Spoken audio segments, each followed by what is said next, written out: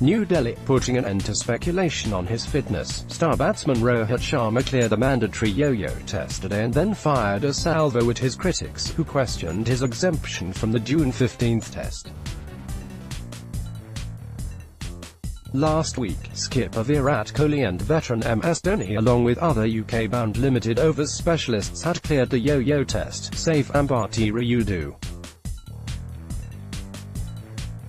Rohit had sought exemption from the BCCI as he had a sponsor commitment in Russia.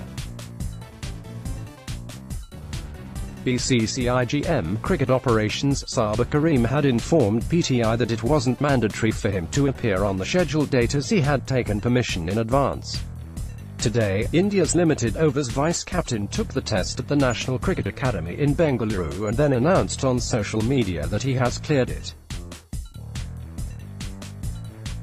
Rohit also took a dig at a section of media that put a question mark over his fitness. "Dear, it's no one's business how. I'm entitled to have time off as long as I follow protocol. Let's debate some real news. Verification before reporting is always a good idea, and not so amused," Rohit tweeted. The BCCI had kept Ajinkya Rahane on standby in case Rohit fails to achieve the qualifying mark of 16.1. In the recent past, senior pacer Mohammad Shami and Rayudu had failed the yo-yo test and lost the place in the side. Talented Sanju Samson was also dropped from the A Tour of England after he failed to clear the mark.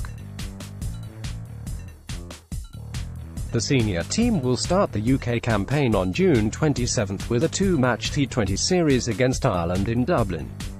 The second match will be played on June 29. The Indian team will depart from Delhi on June 23.